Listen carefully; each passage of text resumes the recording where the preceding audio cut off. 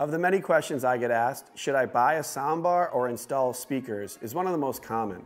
So I'm going to give you all that info in this video, from installation to cost to quality. Should you opt for a soundbar or a speaker system?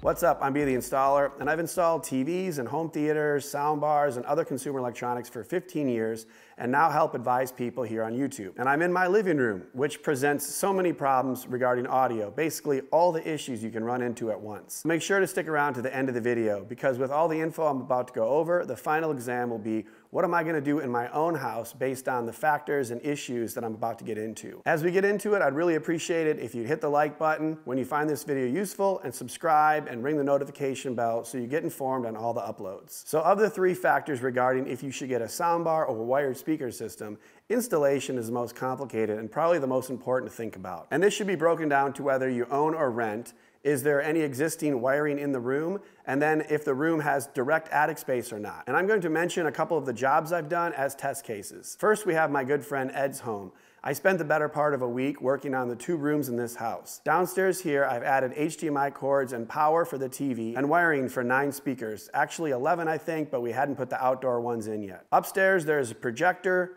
powered screen, and a Bose 5.1 system, all wired into a side closet. Neither of the room was easy, and I should have charged more for both. But as I said, he's a good friend. The important thing is that the installation of these rooms is extremely relevant to what you might do, so let me explain. First, downstairs is the main living area, and there were no speaker wires already installed. And that right there can make a big difference. If you already have in-ceiling speakers installed and/or wires terminating at a convenient location right where you want your TV, then it's already easier to think about adding an AVR or an audio-video receiver. But there were no wires here. And on top of that, there's no great route to run these wires because it's the first floor of a 2-story home. And that's very important as well, because no direct attic space means that you'll have to cut a lot of drywall and manually find your way around from speaker to speaker. Cutting around the niche between joists either from front to the back of the room or left to the right, not to mention adding HDMIs and other cords to the fireplace, makes quite a solid mess. You have drywall cutting, dust, and then repair. And then you have to repaint the area. All this means that you should prepare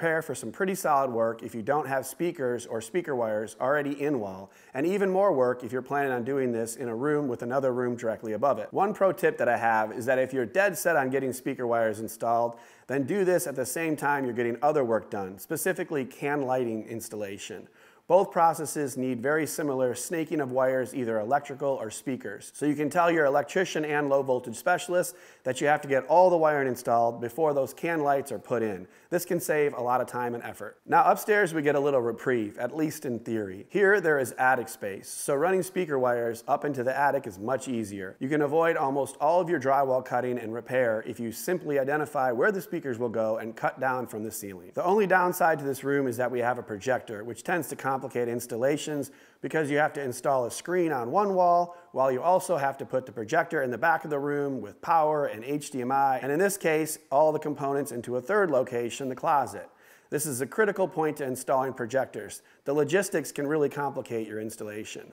People don't really think about this before they talk to a contractor. And if you want to have speakers and an AVR with the projector, you're likely talking about 3 locations where you need to do work. And that's what made this room so difficult. Power in 3 areas, speaker wires going from closet out, HDMI from closet to the back of the room, and so on. Very labor intensive. But in this home, like all of my jobs, the one question that really helps my customers determine if they should do this sort of work from an installation and a cost perspective is, do they rent or own the house? If you rent, then you're going to shell out a lot of cash to get someone else's home dialed in. And while not all fully wired installations are this labor intensive, if you rent, you better find out early how much time and effort it will take you to get to your dream scenario. Ed had just purchased his home and was looking to be here for a while. He had already had the Bose system and projector for upstairs, and the KEF speakers were already ordered for downstairs. I could already see that the installation would be very expensive and time consuming, but the desire to have this solid system here was more important than the cost. Though it's really hard to explain how messy and difficult it is to run speaker wires all over a new home, we got it finished and he really likes the results. But let's move on from the cost and talk about the sound quality. Now, soundbars are getting better with each year that goes by. You can get your traditional Samsung or Sony or LG soundbar systems with 7 or more channels. Typically, these systems complement your new TV purchase both by integrating with your TV and remotes while providing a much better sound quality than your TV speakers can offer, all at a decent price. And you can find something in most budgets that's pretty solid. But they don't normally have the power or the highest of fidelity that a fully wired home theater would. Then you have cool proprietary systems launched like the Sonos Arc or Sony HDA9 that are made to give you the best surround sound from fully wireless speakers while alleviating the issues of odd-shaped rooms by allowing for some corrections by the systems themselves. Definitely expensive systems because of their ease of use, but are they really worth it, or do they make it easier for everyone? Well, if I look back to Ed's home, there isn't a great case to be made for a soundbar in either of his rooms. If anything, I would say that many people would consider putting a soundbar under the TV and over the fireplace. Many customers of mine aren't too concerned with having a full 9-channel system in their main living room. Most just want better sound than the TV can provide. So if you're in that boat, then you can bet an $800 Sonos Arc soundbar with the full 5-channel surround sound with 2 upward firing Dolby Atmos speakers would be far better than your TV speakers. You could even go far less expensive than that with a more basic 3.1 soundbar that just gets clear dialogue. And again, most brands make such a soundbar that you can find at Best Buy or Costco. So if you want simplicity and minimal work, the soundbar option is really a great way to go. If you have something like this projector screen though, it may not work. Many new soundbars require an HDMI connection from the TV or projector to the soundbar. So this would mean that besides trying to find a spot to hang the soundbar in this room, I'd also have to run an HDMI from the projector up into the ceiling and to the soundbar location.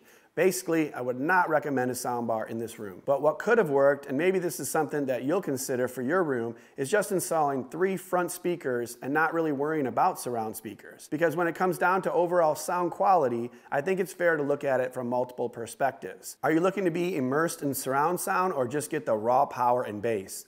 I think there's no correct answer here, and most people would like to have both. But as you consider installation and cost, you should also think about what sound quality is to you. If you just want to improve the dialogue from cable news or the occasional movie, then you probably don't need big speakers everywhere or even an 11-channel soundbar. But if you're a movie buff and you miss going to the theater, then a great alternative would be a powerful 3.1 system which includes 2 main speakers, a centered channel, and a subwoofer, where you can keep all the speakers and components in a simple cabinet all in the front of the room. This would allow for a clean look with no visible wires, and you could buy a number of great speakers that would likely impact your TV watching as much or more than a soundbar, even with multiple surround sound speakers and upward firing channels. So this brings me back to my lovely abode. As you can see, my home is not really ideal for speaker wiring. I have all the red flags. I have vaulted ceilings that make it basically impossible to put in overhead speakers. And even if they weren't 20 feet up, they're at an angle, which is hard to then direct the sound. And at that height, it's preventing me from getting the wires to the back of the room. Then we also have hardwood floors. So running wires under the carpet, which isn't my favorite option anyways, is also out of the question. And lastly, the room is huge, not just from the seating area to the TV, but the volume the speakers have to fill. So I've been thinking about this for months. Currently, I have 2 options, the Sonos Arc and the Sony HDA9.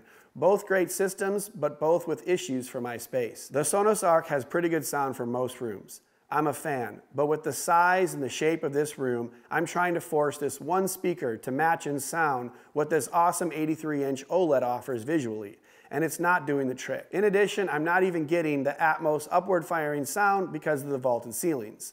So the Sonos Arc is pretty underwhelming here. And on the other side, I really enjoy the Sony HDA9 because it has 4 speakers that can be placed pretty much anywhere and calibrated to work in most rooms. But this system needs you to create a phantom center channel by merging the 2 fronts, or it uses the big Sony OLED as a center. And in both cases, I'm having a similar issue getting great dialogue in this large room. There is sound everywhere but from the main character straight at the couch. It leaves me wanting to turn up the main voices, but you can't. This includes too much from the rear speakers where we have to lower it for specific movies and shows. And like the Sonos system, the vertical sound is not getting bounced off the ceiling to create the overhead effects. So what I think would be best for this room would be to get that traditional 3.1 speaker setup in the front, where I can dial in the center channel and front separately and then get as big of a sub as I need. I think with this room and setup, loud and powerful speakers would be more useful than getting perfect 360-degree surround sound or even upward firing Atmos that I can't hear as it gets lost in the vertical void. In addition, if I really want rear speakers, I could run wires under this rug or even use a wireless rear speaker transmitter to get some sound behind us. Coming to this conclusion hasn't been easy. First, I do this for a living, and I try to predict issues, but many times people already have their products and their plans. Both of Ed's rooms were challenging, but if you know me by now, you know I'll get the work done. But all that work is why I made this video. It's difficult to predict, and the same goes for my house. It has only been after trying out the TV by itself and then 2 other expensive systems that I feel I'm worrying too much about the ease of use and the Atmos effect, when really what I want is just raw power coming from the TV. So what do you really need? Are you in the soundbar camp, where it's either that you want better than TV sound quality or the logistics of your new home are preventing you from a larger system?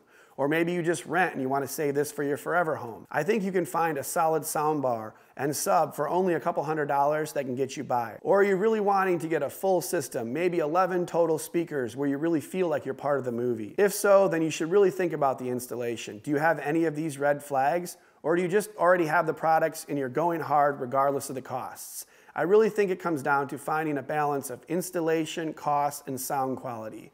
Is this system going to provide you with enjoyment or just be a headache?